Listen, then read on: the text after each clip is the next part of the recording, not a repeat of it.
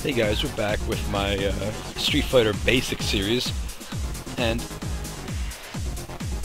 I touched a little bit on this in the last episode about movement, but what I'm going to talk about now are normals for characters. So basically the normal attacks that characters have.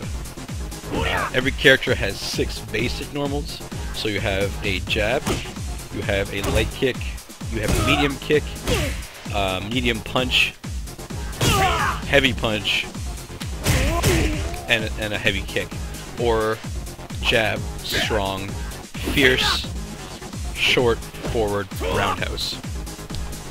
Just things that might be referred to as in other guides or by me in the future of this tutorial. Now, there are pros and cons to each kind of attack. So with your jabs and your shorts, they're really fast. You can beat out a lot of moves with them. That being said, they are typically low damage, and well, they're easy to combo, but so they're fast, they're easy to combo, but you're not getting any damage off of this. You're not gonna gain a lot by playing this way. You can, it makes your life really hard. So the idea is to mix your moves with other kinds of attacks. The next kinds of attacks you have available to are the mediums, your strong and your forward. These are going to be, I would say, your main attack buttons along with the jabs. Jabs and mediums are going to be what you're going to want to string together. Mediums, you'll see, do a fair amount of damage. So whereas a jab did 38 points of damage, a medium does 88 points of damage.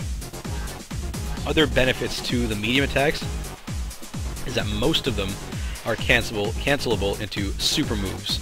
So for example, or not super moves, special moves. Oh, super moves too, but that's another story. So for example, I can do a medium punch into Ryu's Hadouken, like that, and that's called a chain. Well, it's actually canceling, but basically what happens is I'm canceling the animation of the medium attack into a special move. I'm not really going to touch on that now because that's a bit more advanced, but that's just some of the benefits of the medium attacks. The downsides of a medium attack is that they are slower and they are harder to combo. You can combo them, but they are harder to combo than just if you were just to go 2 jabs like that. Like I can do 2 medium punches like that, but a newer player might find that hard to do. Medium kicks typically won't combo twice. You have to go like a medium kick to a light punch. But even then, I don't think you can.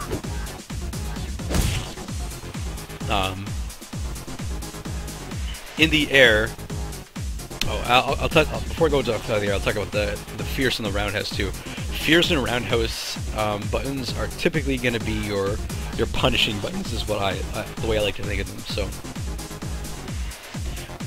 So I can do something like that or like that, both of which, all 3 of which actually. So Ryu's roundhouse, his fierce punch from distance, and his fierce punch from close, all work as solid anti-airs. So if a character or an opponent is jumping in on you, if you hit a fierce button, you're probably going to be okay, no matter what, because you'll be able to hit it pretty easily. Roundhouses do far and away the most damage. Roundhouses and fierce punches. So if you look at Ryu's close medium did 88 points of damage, like we saw before. His close fierce punch does 125 points of damage, and the close roundhouse does 120. But the benefit of that one is that it hits twice, which is useful for something I will bring up in a future episode. 138 points of damage on the far roundhouse. And that's clean. You can do that every time, and it's just solid damage. And from maximum range, it's not really punishable. Now, if this was blocked at close range, I could absolutely be punished for it, which is the downside of your fierce attacks, is that they are slow and they're also quite punishable. So now looking at those attacks, they all have some variance as well. So for example, if I'm doing a light attack, in the air, light attacks are really helpful. What they're most useful for is air-to-air interruption. So say if a character is jumping at you and he's doing like a jumping roundhouse kick, which is a high damage move, if I jump up and I do a light punch, or if I do a light kick, I will almost certainly interrupt that move and basically nullify his attack. It's not a lot of damage, but it is a safe way to do things. Jumping medium attacks, they are your kind of like your jack of all trades jump in attack, and you will, if you are going to jump an attack, that's the one you're probably going to want to do most of all, because you'll still beat out a roundhouse and you do decent damage. That being said, you will still be beaten in the air by a jumping light or a jumping any jumping light really. Roundhouses jumping in, they do a lot of damage, but they are easily interruptible and easy to see coming, to say the least. Usually with a jumping attack, you kind of want to delay it as long as possible and hit it low. That way you're not kind of hanging out there forever. Another unique property with roundhouse kick specifically is that when you crouch, you'll do a sweep. Now the sweep gets you what's called an untechable knockdown, meaning when you sweep, the character can't quick rise. So if let me just set him to quick get up. Alright, it is on. So say if I just knock down Ken here with like a standard Shoryuken, as soon as he landed, he was able to get up. Like that, you see? And that makes him safe for things like a counterattack or whatnot. When you sweep, while it is a slower attack, he is not able to quick rise after that. The benefit of it is that after that I can do things to basically make him guess. One of the things that's really important in Street Fighter is making your opponent guess what you're going to do next. And ideally you want to make him guess wrong. So when you crouch roundhouse, just to recap, you get the sweep attack. Now, there are some character-specific unique attacks that you can get when you combine a normal move with a direction. So,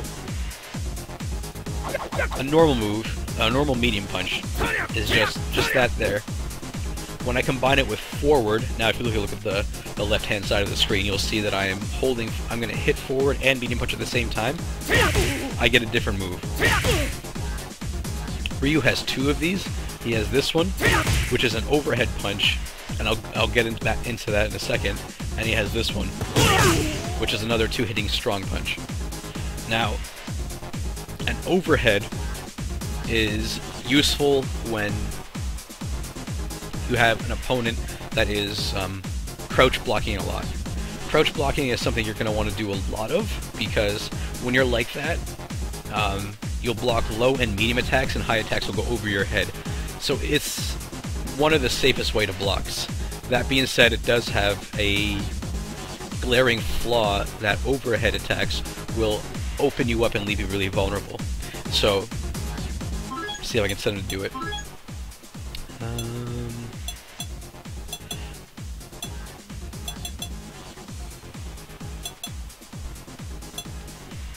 I don't think I can set him to do it, but actually here, I'll record him.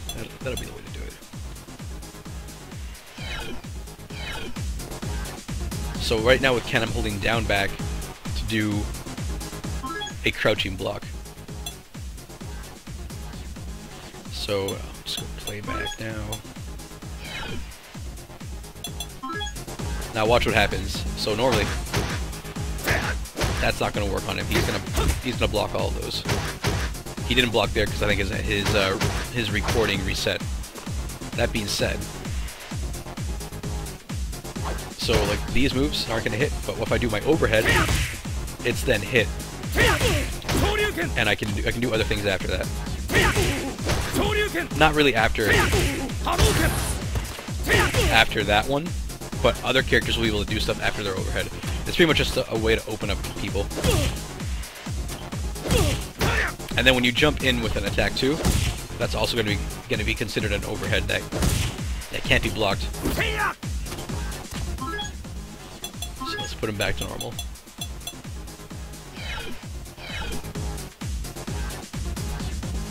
So, let me see if there's anything else about normal attacks that's worth knowing.